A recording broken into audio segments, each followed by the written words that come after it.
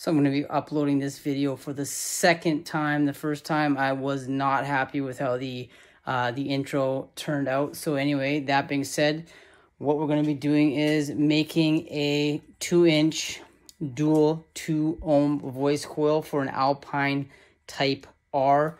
I'll be wrapping the wire on it. I'll be making the former, putting the collars, doing the whole deal. If you've already watched the first upload, well then, you know, don't waste your time. You've already seen it. If you haven't seen it, it's going to be a good video. I make a couple mistakes in it. I wasn't able to get all 4 layers done in this video, so the following part 2 will have the layers 3 and 4 plus testing and not installation, because I'll be putting it into the I'll be making 3 of them, and I'll be putting them into the triplets. They're gonna look something like this, except this one doesn't have a secondary collar on it yet. So I will make the layers 3 and 4 on part 2. This right here is where I get to in this video, layers 1 and 2. I think several times in the video I say that I'll be only doing layer 4 in part 2, but I actually only get to layer 2, so that's a little bit of an error on my part as I was narrating what I was doing. So, like I said, it'll be layers 1 and 2, how I determine winding height, all that kind of stuff, and the process of winding it. So check it out. If you haven't already, hit the subscribe button. I look forward to sharing my videos with you.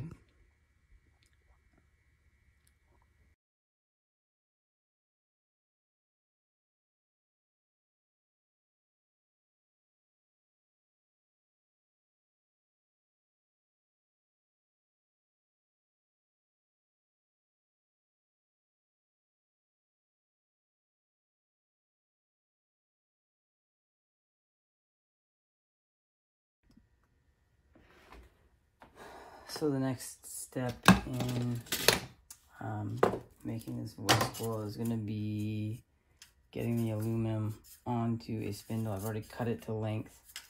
This is the spindle, but it's a little bit small. If you put it in the original, it's a bit sloppy, so it needs some shims on it. I mean, you can see that it's oversized for it as is. But what we're going to do is wrap it with shims until we have the matching diameter for that. It's a little bit too curved here.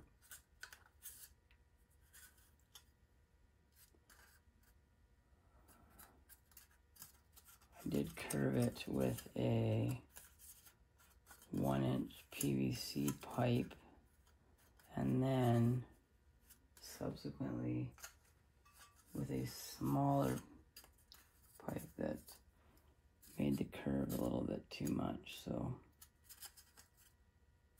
I want to have a little bit of outward spring to it, just so that once the coil's on it, it holds itself against the coil. That being said, I also want to be as close as possible to the correct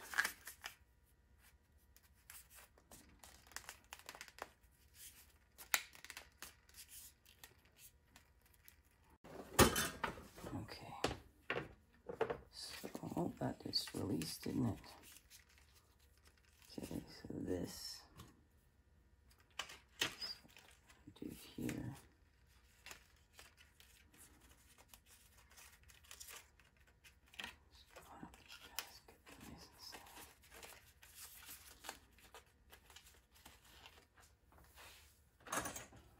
This is how we make sure everything is absolutely as tight as possible.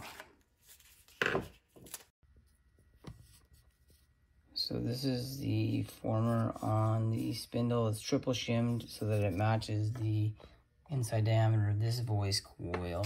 We're going to be matching the wire gauge on that and the winding height. And I'm going to make 3 of these guys all matching. You can see that I've scuffed up the aluminum with sandpaper to improve mechanical bonding with the epoxy that I'm going to use. I use a high temperature epoxy, which I can't currently see. It's in a box behind me. So we'll put this on the spindle, and then we got to set up the wire tensioner, and we'll start putting some wire on it.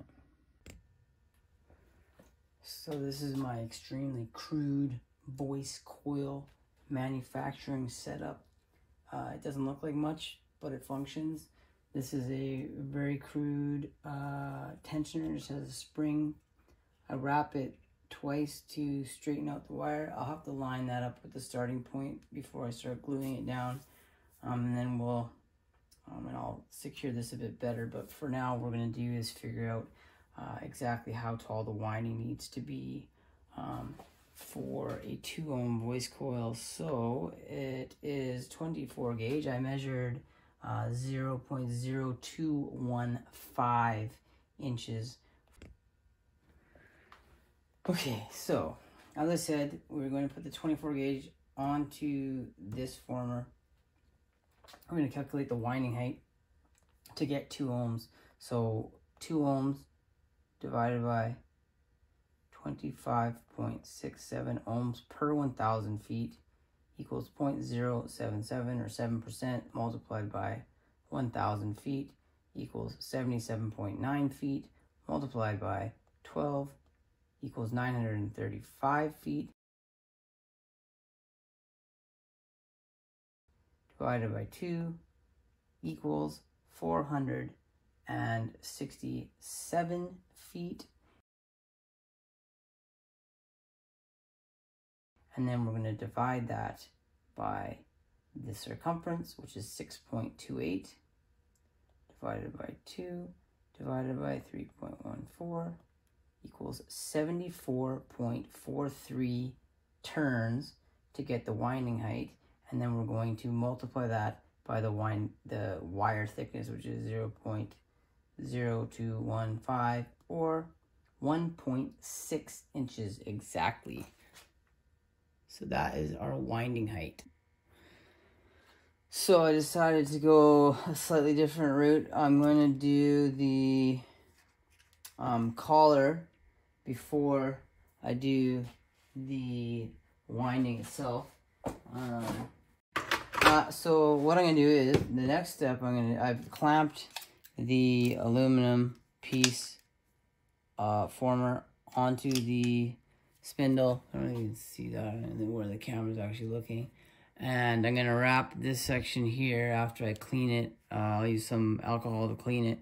And then I will use the 2-part epoxy. This is high temperature epoxy. I think it's like 527 degrees Fahrenheit or something. Maybe not necessary for the collar. I don't know. That's the stuff I use. And so we'll clean it. It's been sanded. Then we'll put the collar on. And I'm going to wrap it with a piece of parchment paper so that I can put a rubber band on it, and the rubber band won't stick to the... I thought I already cut that though. Strange. Where did it go?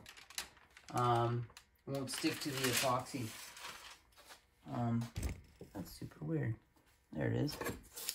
There's my piece of parchment paper. Clean that with the alcohol. So we'll take a little bit of alcohol just to make sure that there's not any grease or anything on there before we glue the former on.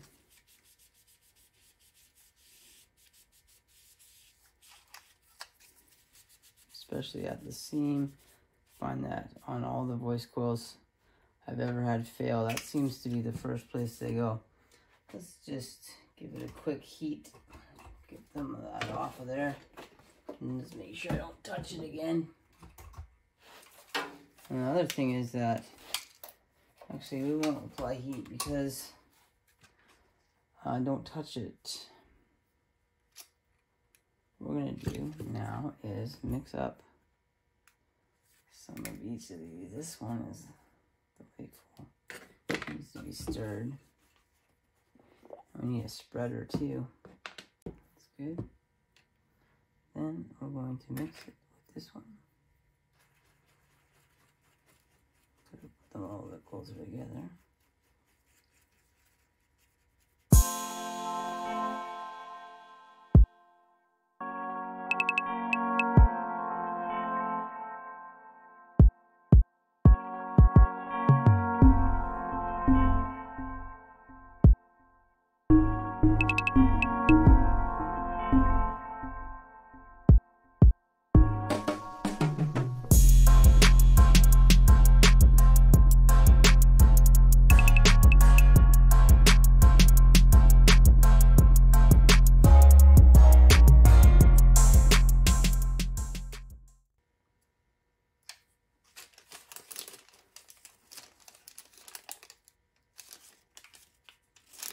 So now we're just going to wrap it with parchment paper, because the parchment paper, I can put a rubber band directly on it to hold the collar snug in all the right places.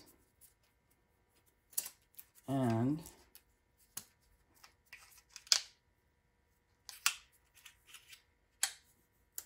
not have to worry about it sticking. It hasn't quite been 24 hours yet, but the glue is still a bit tacky, but it's holding, I'm sure. So we're going to take the rubber band and parchment off.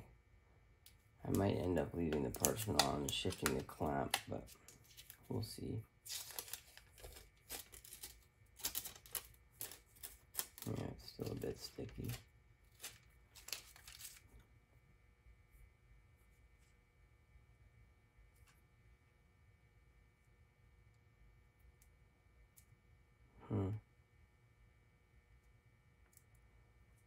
So what I'll do is wrap this back around it,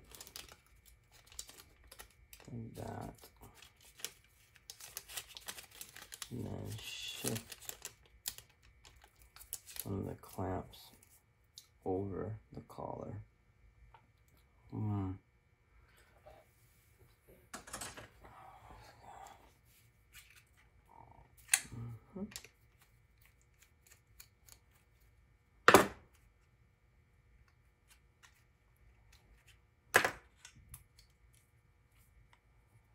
Just so that we can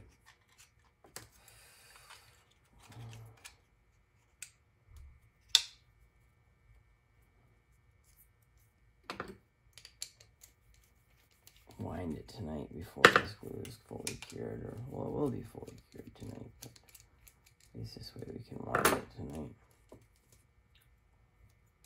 So what we're going to do though is shift, oh yeah, this, like this.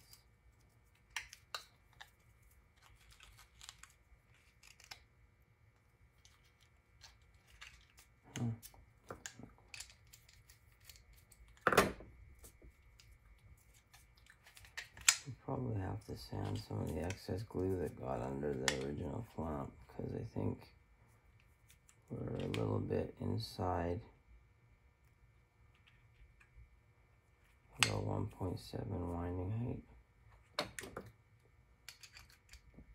That's fine. We have to adjust this again. Have a little that. Nice clean seam down the middle there. Anyway, I'll have to clean that again. I'm not working on it right now. I just wanted to come take a look.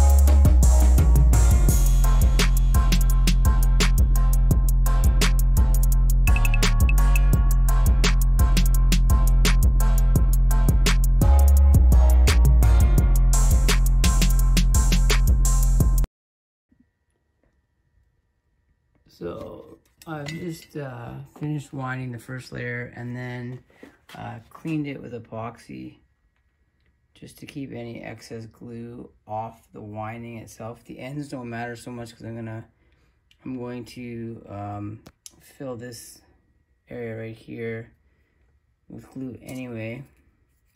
Once all the layers, almost like an end cap. So don't worry about cleaning that up too much. It measures just under 1.7. There's a little bit of space, more space in between. I'd like say right there, for example. Like these are really tight, and then there's a couple gaps. But I think that's overall, it's not really gonna, it won't cause any dipping in the subsequent layers. If there's big gaps, the next layer will dip down into, and you get telegraphing up through all your layers, and it just gets worse and worse. I don't have anything causing that much concern, so I will let this glue cure. It takes about 12 hours before I can do the next layer. So we're just gonna start on layer 2 now. I'm giving it probably 10 hours, 12 hours to cure. So we're gonna put the next layer wire, bring it back up. That'll finish our first voice coil of the dual voice coil. And when that's done, we'll have a chance to cure. So tomorrow I'll put on the next winding.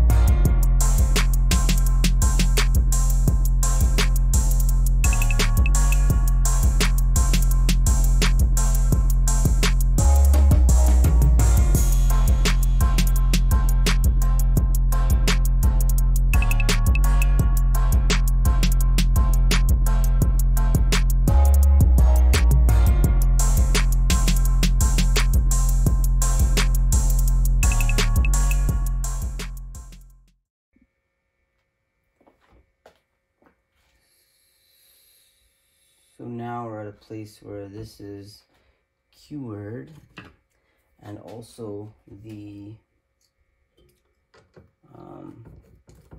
collar is fully cured, so we don't need this clamp at all anymore. And we can disconnect this one and cut this wire. So, where are my cutters? Why is this such a mess again?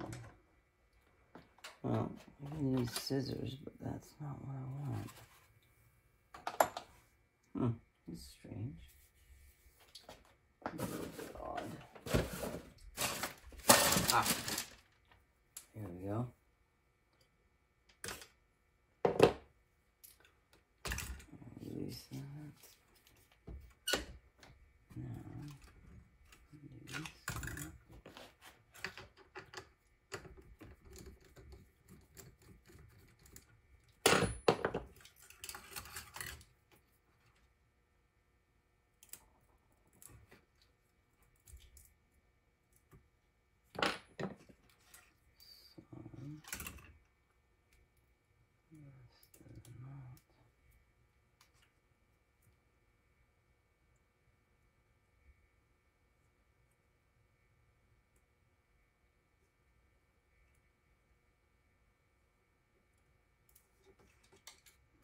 because we're making an Alpine voice coil, or a voice coil for an Alpine, call it what you want. We're going to want to keep the two sets of pigtails on the same side of the voice coil. So that's what we'll do. Cut them down. Take this parchment paper, can come off now. Actually, what we're gonna do is just release the whole thing, and then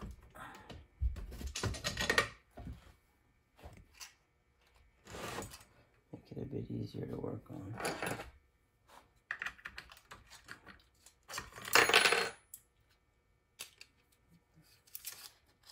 Now, glue this a bit to here.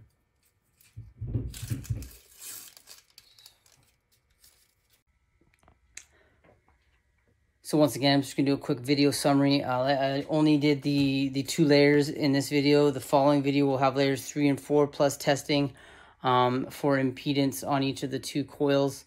So yeah, thanks for watching. Hopefully you stick around, subscribe, and check out part 2 when I finish the coil, and you see how it turns out and how it works when I put it in a sub. However, the sub installation will be a different video, so sorry about that. But anyway, like I say, thanks for watching.